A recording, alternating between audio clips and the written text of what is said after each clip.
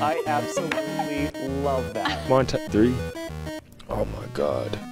Oh my God. Oh no, I ain't messing with you. Oh no. Hey everybody, good morning. Beautiful shot. Oh my gosh! Help getting them, help them fight it off. Antibodies from these cows could potentially help fight off the antibodies from these cows could potentially help people fight off the infection, getting them feeling normal again much more quickly than without.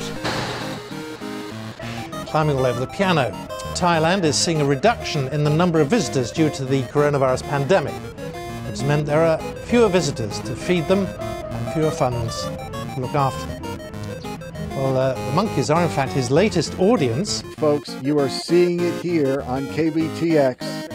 All right, I'll now become known as the Birdman of College Station. Hello, how are you? Look at this. Okay, a 400-pound bear splashing around in a 300-gallon tub. This is at the Oregon Zoo.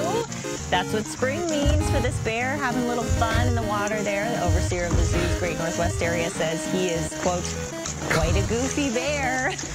Some squirrels are practicing social distancing in Pennsylvania. An artist captured video of squirrels interacting with these little tiny sets that she made in her package. Is that a laptop? It all started as a project for her degree, and she, inspired by some children's books, and she went to capture the squirrels. I have a cough medicine at the nausea right now. Here's the head. Oh, I'm sorry, you didn't over here. I got the leg around me. I'm in the back. Right, Chow? This, what is that? February 8th at Gary Coleman Privilege High School when 3 high school seniors went to take their placement aptitude test. Mother! Oh! Monkeys like my friend Udi here now have a forever home. Oh my gosh! From the Manatee County Fair, Linda Carson, ABC 7. Would you not eat my pants? Ah!